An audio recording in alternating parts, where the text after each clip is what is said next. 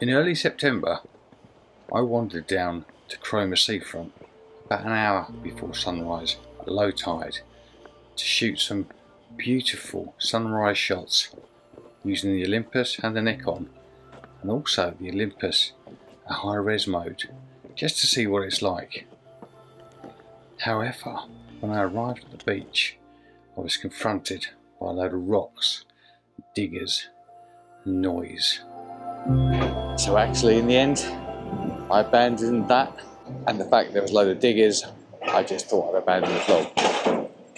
But I've come back. Now this is about 2 weeks later, and today these boulders are still being put into the sea. I thought it might just be a weekend thing, but it's going to take all year and it's going to be finished at Christmas. So over here to my right we've got a ship that's come in on the high tide, and what it does at high tide, it drops all the rocks off into the sea, and then low tide the diggers turn up and they move them all into place. So we're obviously at a high tide. There's a tug out here and a ship full of rock which has come down from Scotland to make the sea adventures. And I thought I'd try again because I want to use the Olympus with the high res mode on a tripod. I want to use the Olympus high res mode handheld. I want to get some sea moving. I also want to shoot it at sunrise, which is when I work the most, because this will be the most realistic time for me to use it. But I want to get the sea moving because I want to see what it does when there is a bit of movement, and I don't think it's going to be as good. The question really I'm trying to answer is, would I abandon the Nikon system for the Olympus system, which I really like, as you know? I will find out today, because this is my bread and butter. This is what I do most of the time. So let's set the cameras up. I'll talk you through what I'm doing. Okay, first the Nikon. This is what I obviously usually use. So very happy with this. This kind of scene, I'm just going to shoot it as best I can, as I would be. And the reason why I'm looking at all of this is because I'm going to Lofoten in February in Norway, and I don't want to go there and not get the best images that I can. So kind of what I'm thinking is am I going to use the Nikon, or am I going to buy an Olympus system? I think I'm going to use Nikon, but let's just check. So this shot, I've got the horizon almost exactly halfway.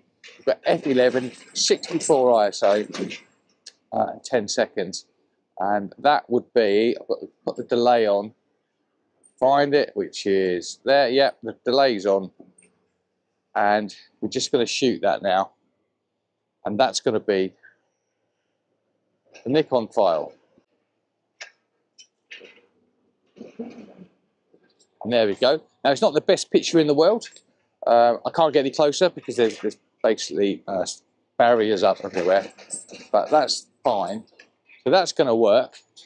Now what I'm going to do is put the Olympus on the tripod. We're going to do a straightforward 20 megapixel one. This is 45. Then I'm going to do a high res shot on the tripod, which would be 80 megapixels. And then I'm going to do a handheld shot, which is 50 megapixels. And then what I'll do is I'll take you into Lightroom and we'll look at all 4 images. Right, that's the high res shot. And actually, it was shooting a 4-second exposure of each one, so it took a little bit longer than I was expecting. It's a bit fiddly to sort out, but I could sort that easy enough. I put it on one of the custom buttons. And there it is. And the little high res indicator is telling me that that's a high res shot. So that's the normal one on the Olympus, that's the high res, which is 80 megapixel. I'm now going to take it off the tripod and hand hold this. Now the problem is I've got 2.5 second exposure on this, which is not going to be easy to hand hold. So what I'd have to do is put the ISO up, which means the quality is going to be less. Not ideal if you're out shooting your best landscape possible. So already there are downsides to it. But let's do it anyway, just so we can compare. Right, let's shoot this handheld. So that is not working because I'm hand holding and the C's moving. It's shooting the 5 or 6 images and then it's saying error, composite mode not working, won't work. And that's, I assume, because the waves are moving in and it can't then pitch them together, stitch them together. It doesn't know how to do it. Even though we've got stationary rocks, a groin and the pier, it's not good enough for it to work. So in this situation, which is when I use it the most, high-res handheld doesn't work. However, most of the time, I would be on a tripod. So I'd be interested to see whether the tripod picture, the high-res image, works or not. Because if that does, then it might just do something that we can think about. But handheld, that chance.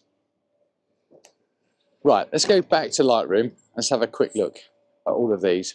We'll have a little discussion about it, and then I'll wind the log up.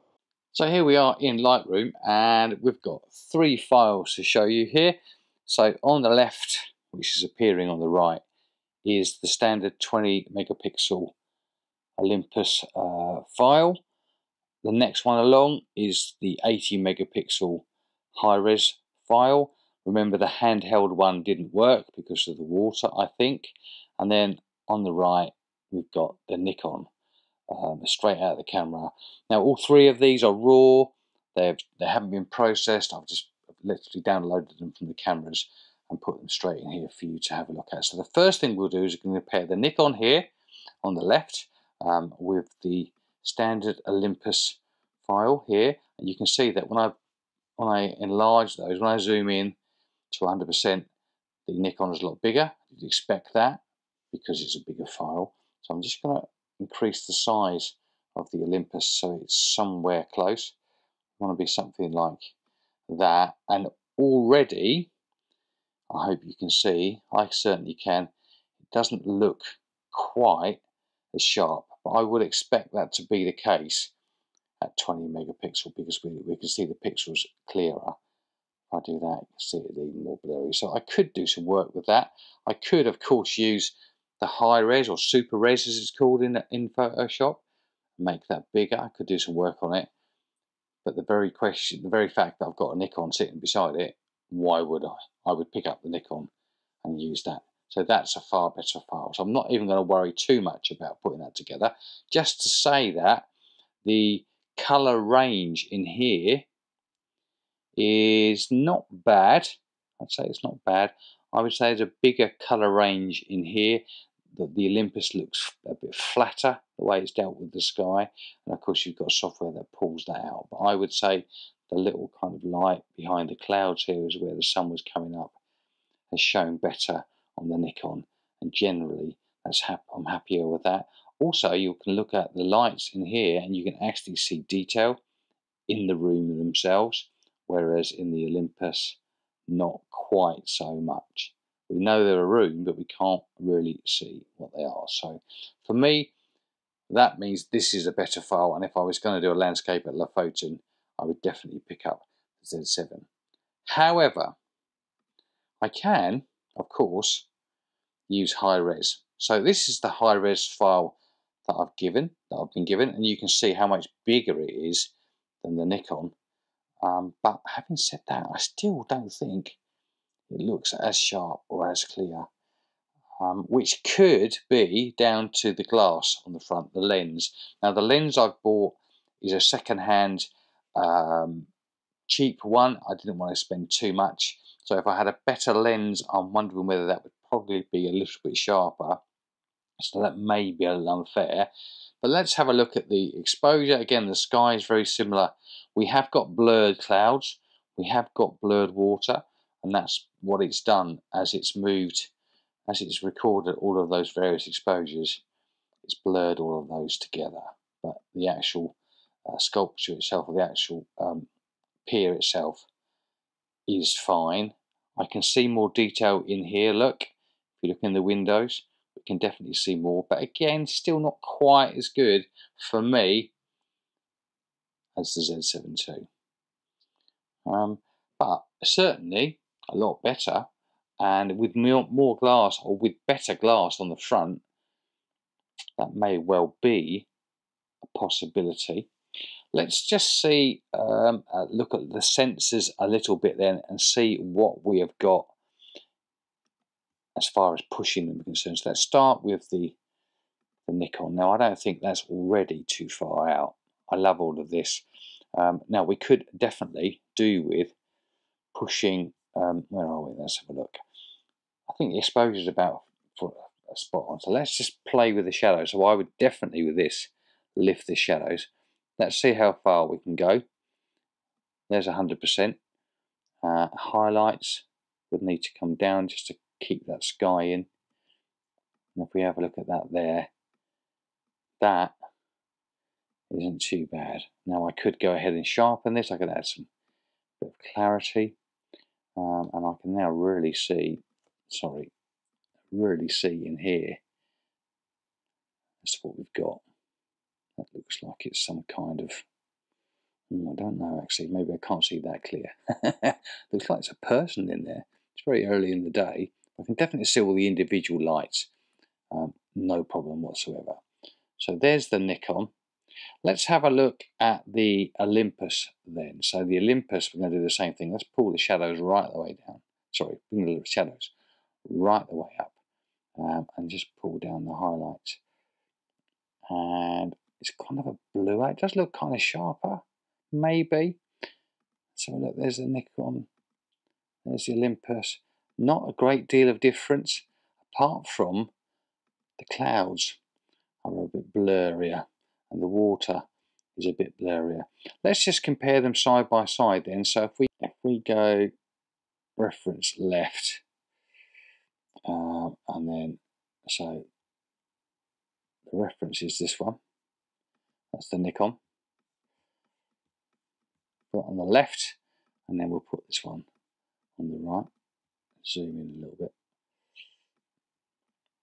and make it a bit bigger so we can see it. Again, if you look, I think there's no contest really. Go there, go there, maybe a slightly bit bigger. Let's get rid of that. I would say, even with the work that I've done on it, the Nikon is absolutely fantastic. I'm hesitant to say the Olympus is blurry, because it could, and I'm pretty sure this will probably just be the glass that I'm using, and I'd like to get my hands on maybe some better glass and test it. But I think when it comes down to it, if I was at Lofoten, now I like blurry water, I like blurry skies, but I would like to be able to choose when I'm going to do that by adding a neutral density filter onto the front of the Z7 II, blurring it myself. If I want to get a sharp picture, then this is not going to do it, this Olympus. There's certainly more detail in here. I certainly like the way it's handled the sky. I think the signs on the pavilion there are a lot better. I think the Olympus done an okay job, but out of the two sensors, for me, definitely going to be keeping Z7 for landscapes. So there we go. I don't know what you thought about those. Certainly handheld, I'm not going to use this anyway, not for this time of day. So I guess that's kind of irrelevant. It's a question of whether you want to go over 20 megapixel, which is easy to use. The high res shot was possible. There's a bit of faffing around in the menus. Check in, double check in. It would have taken me 30 seconds, maybe a minute to get everything ready. This straight away. 45 megapixel, 80 or 20. That's the choice. And I'm not sure really that 80 megapixel is a much of a benefit. I mean, it's double almost the megapixels of this. But I've been using this for a long time, and I've been very happy with the Nikon. The quality out of it is exceptional. The color rendition is exceptional. And looking at the color difference between the two, it's quite interesting. Can't really say an awful lot, to be honest, but I always felt with the Fuji that the color difference, or the range of colors in this, or even a medium format camera, would be better than a Micro Four Thirds sensor. That said, the dynamic range of this is very impressive. It's a lot better than I was expecting. But there we go. What do you think? Leave a message down below in the comments. Let's have a chat about it, see what you think. But I'm thinking that I'll probably end up keeping this system. I really like it, taking it to Norway and all of my trips that I've got planned. This though, this camera, is going to be brilliant for macro. And that's something that I'm going to continue with. Until then, thanks ever so much for tuning in. See you next week. Ta-ra.